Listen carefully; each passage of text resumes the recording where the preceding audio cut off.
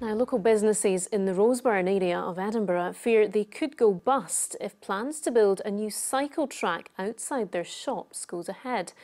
Under the plans, Edinburgh City Council will install protected cycle lanes on main roads in a bid to make cycling more accessible. Campaigners are calling for the route to be changed. Susan Ripple reports. Kadir Kavak has been running this cafe in Roseburn for 10 years.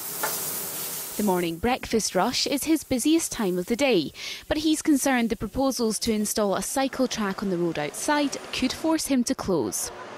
I am guessing within a year I'll lose my business because my outgoing will never ever change. My rent rates, stuff, my electric, gas bill, they will still the same whether I'm making money or no.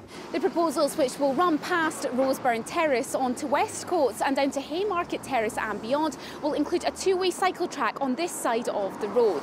Under the plans, off-peak parking will be removed and there'll be a reduction in the number of traffic lanes. George Rendell owns the art shop across the road.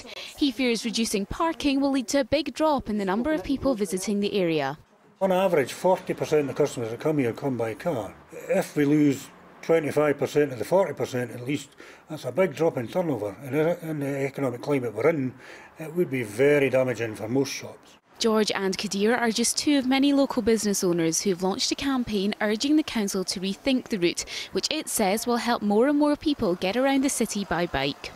The job we have to do now is take those comments and concerns and try and refine our scheme to make sure that as many of them as possible are taken cognizance of, so that when we get to a final design for the scheme, it has as many people in the community supporting it as possible.